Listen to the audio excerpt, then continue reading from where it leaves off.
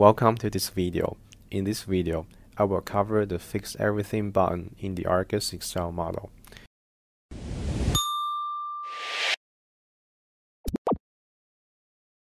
The Fix Everything button is one of the most powerful features in the ARGUS Excel model.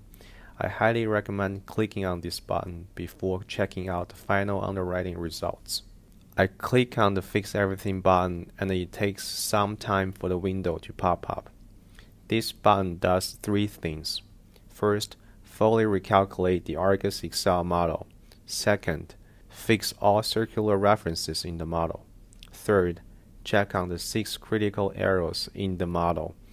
I can see the mouse turns into a circle, which is a wait mode. This tells me there is a massive amount of calculation being done right now.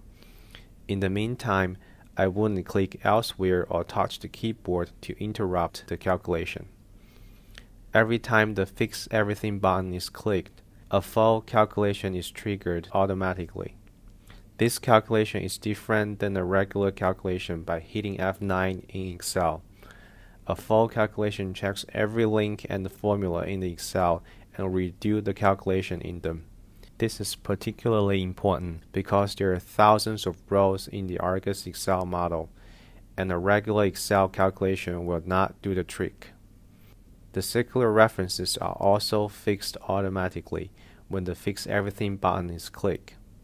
A circular reference is fixed by turning on and off a circular break. There are plenty of materials online covering this topic. I will leave a link for one of the resources below. It is saying everything looks good as I have input the assumptions correctly. Click OK. Now I'm going to show you all the things that are checked by this button. This snapshot shows all the critical errors. They are calculating future reserve deposits. Check if the holding period assumptions is empty. Check if the close date assumption is empty. Check if the total reserve cell is empty. Check if the rollovers are longer than the holding period. And at last, check if the uses equal the sources. These assumptions are essential for the underwriting, so I'm going to take a look at how the Fix Everything button checks them and helps the user to fix them if they are incorrect. Let's get into the future reserve deposits. This feature has been briefly covered in the other assumptions section video.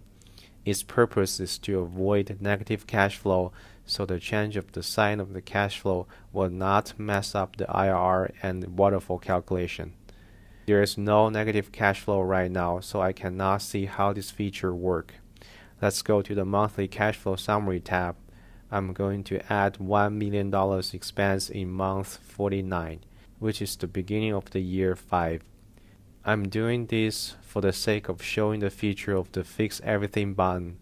As a user of the ARGUS Excel model, I really need to input anything outside the Input tab and the Run Row tab. Scrolling down, I can see the cash flow has become about negative $430,000. Let's go back to the Input tab. Click on the Input Expense button for the reserve deposit. I can see there is no reserve deposit for now. Close the window. Click the Fix Everything button again.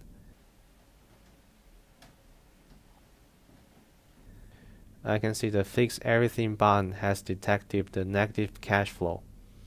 I do not have a reserve deposit scheduled beforehand, so I will simply click on the Calculate Future Reserve Deposits button and let the computer figure it out for me.